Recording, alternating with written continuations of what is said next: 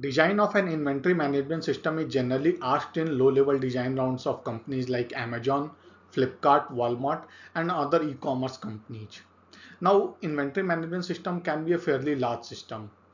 You have to manage inventory, you have to manage the trucks, delivery trucks, then there should be modules to manage the warehouse, customer returns, and many more. But our goal is to deep dive into the inventory management part only. So what we want is we will discuss only the part which you will be required to discuss in a low level design interview round. In no way this video will aim to teach you everything that you need to know about overall inventory management system. That is quite a broad scope in which we will not go. Our explanation is going to be simple and concise enough that it fits in a 45 to 60-minute face-to-face interview. So let's get started. On any e-commerce website, there are multiple sellers, hundreds or thousands of sellers, and those sellers sell multiple products, can be tens or hundreds of products any seller can sell. So when you say inventory and inventory management, it will basically deal with inventory. Means you can, in layman terms, you can understand it as number of counts of a particular product in a seller's warehouse. For example, a seller may be keeping 100 Samsung Galaxy M35 smartphones. So in that case, you have to manage that count. And now let's suppose some customer ordered a phone, or three customers ordered a phone. So three mobile phones will be shipped to them, and now this count will become 97. So managing this count is what we are going to discuss in the inventory management system.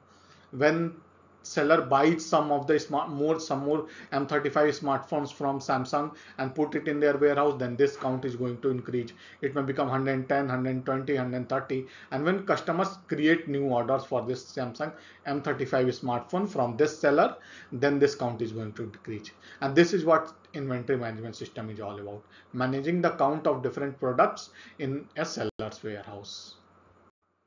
As you might have guessed, our system should have the capability of handling different sellers who are selling on our e-commerce website.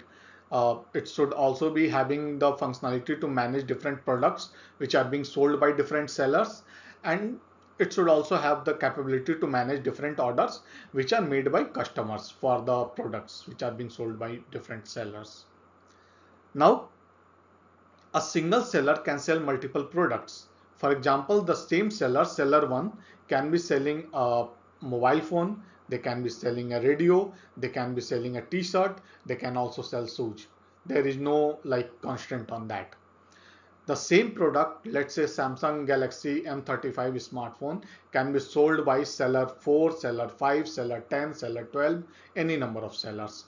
And product ID is universally constant. So all the products are numbered 0 to product count number -1 for simplicity, let's assume. So product 4, which is our Samsung Galaxy M35 smartphone.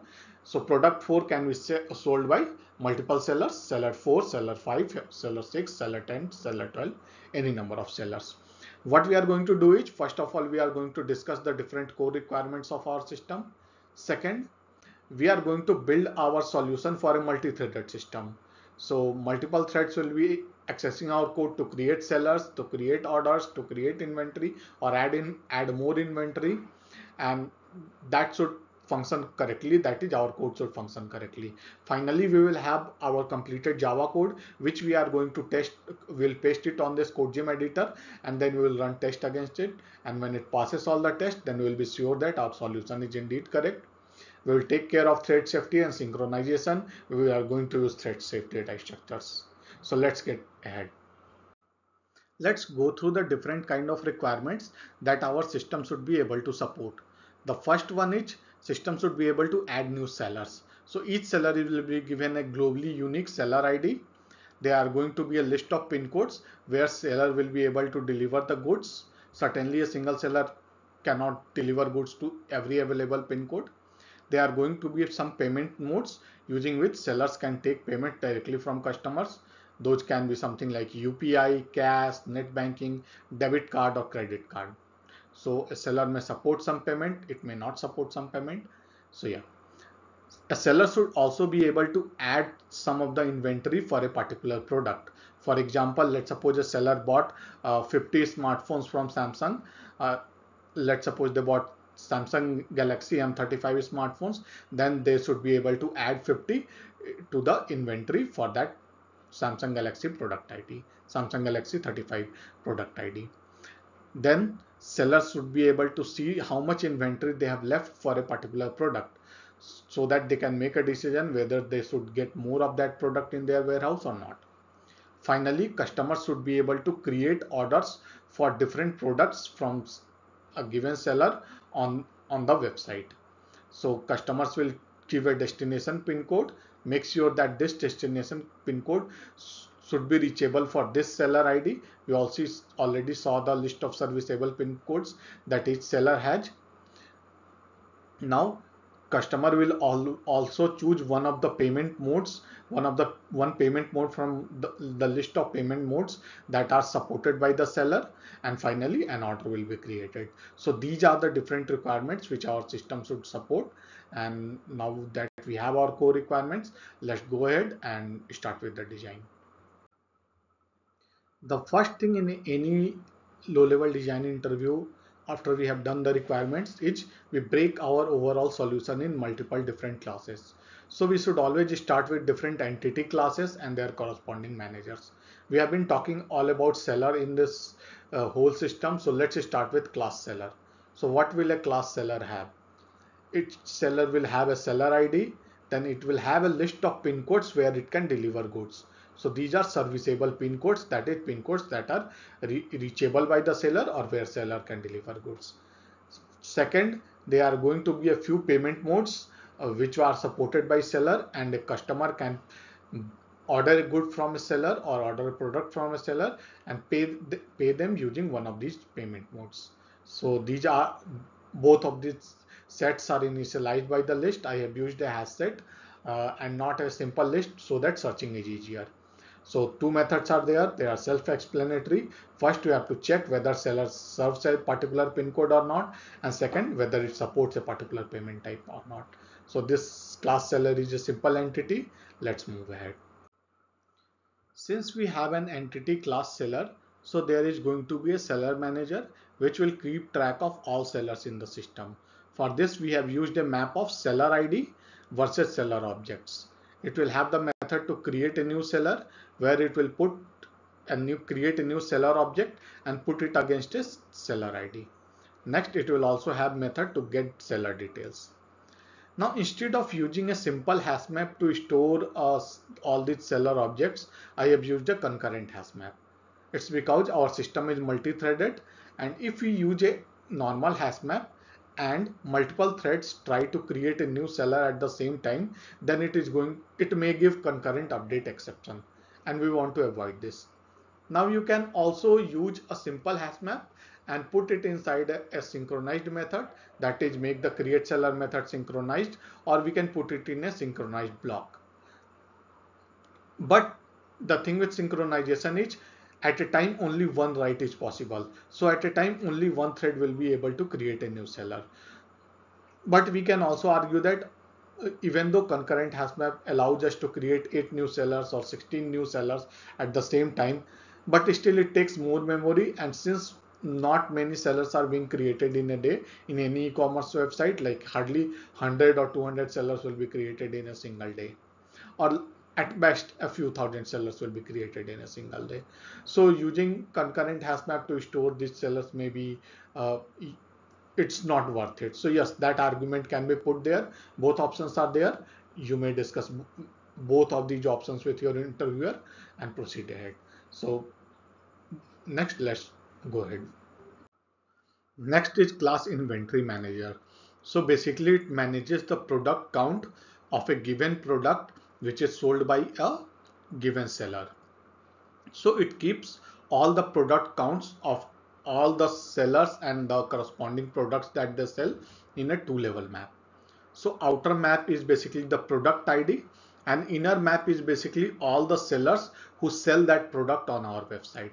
And the product count is basically the count of all items of that product that are in the seller's warehouse. So again, the question is, why have you used a concurrent hash map and not a simple hash map, and again an atomic integer rather than a simple integer? So if we had used a normal two-level hash map with an integer, then if multiple threads were trying to either uh, add an entry for a particular seller for a given product or trying to update the item count, then it may have either given product count exception, concurrent update exception, or it may have corrupted the product count, because a normal integer is not thread safe and a hash map is not thread safe. So again, the argument is we could have just made the reduce inventory and the add inventory methods as synchronized, or used synchronized block inside them, and then updated the product inventory data structure. But the thing is, using a synchronized is not efficient for writing. At best, only one thread can write to the data structure at a given time. But while concurrent hash map gives us the flexibility of having many threads updating the data structure at the same time. So let's suppose 8 threads.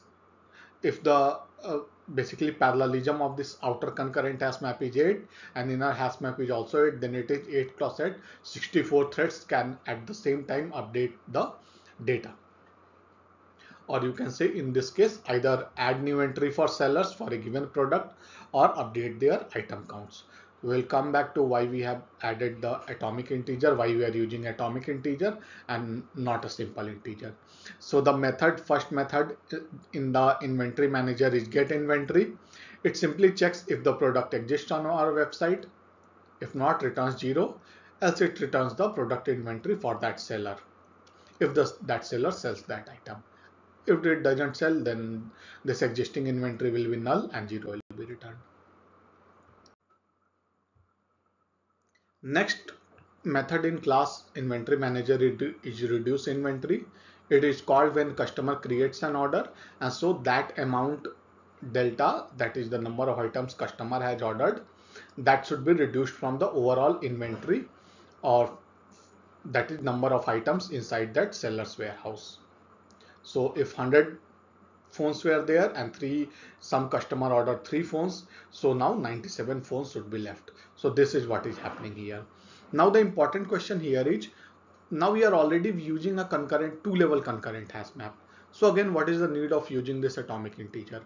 We could have used a simple integer. So the answer to that is better parallelism. You see, the parallelism is basically the concurrent number of threads who can update a given data structure. So here the parallelism of a concurrent hash map is something like 8 or 16. So it is fixed, and as we increase the parallelism, that is the number of threads which can write to this data structure, then its memory usage or memory consumption also jumps up proportionately. And the thing is, a single product can be sold by hundreds, even thousands of sellers across the country or over the world, wherever our e-commerce website operates. And this is our primary operation, updating the product item count for our inventory management system. So we want it to be as efficient as possible. We want as many threads as possible to update the product item counts for their respective sellers for a given product. So we have used atomic integer here. So now using atomic integer means now both these outer concurrent hash maps are used only for reading or for adding new entries for different sellers for a given product. Those are less frequent operations. An update is directly done to the atomic integer. An atomic integer, although it takes slightly more memory than an integer, but it's basically negligible as compared to the parallelism benefits that it is providing. So now if we have 1,000 sellers selling a given product, then all those 1,000 threads can update their corresponding or respective product count at the same time parallelly. So we have better parallelism because of using atomic integer. The last method in class inventory manager is the add inventory method. So time to time sellers buy products from different companies and add them to their warehouse. For example, a seller may buy like 100 smartphones from Samsung and put them in their warehouse for selling or for shipping when customers order it. So this method does that. It adds an entry to a new product for a given seller if it already doesn't exist. and updates the inventory, that is increases it by delta. Finally, we have the class solution, and you can call it as the overall controller or overall inventory management system controller for the whole system, or it can also be called the tester class. So basically what it does is it initializes the whole system by product count. Product counts is the total number of products being sold in the system. It initializes sellers manager and inventory manager, and then it has methods to create sellers, and it calls seller manager to create different sellers. It calls inventory manager to add inventory or fetch the inventory details. And whenever an order is created, then it checks if the seller serves that pin code and whether the seller supports that payment type. And if everything is fine, then it checks if order is successfully placed. If yes, then it returns order placed. If there was insufficient inventory, then it returns insufficient product inventory. Now we have our completed Java code. Let's go ahead and test everything. Now we have completed our code, so let's select it, Control A, Control C, and let's paste it in the CodeZym editor. This is question number 4.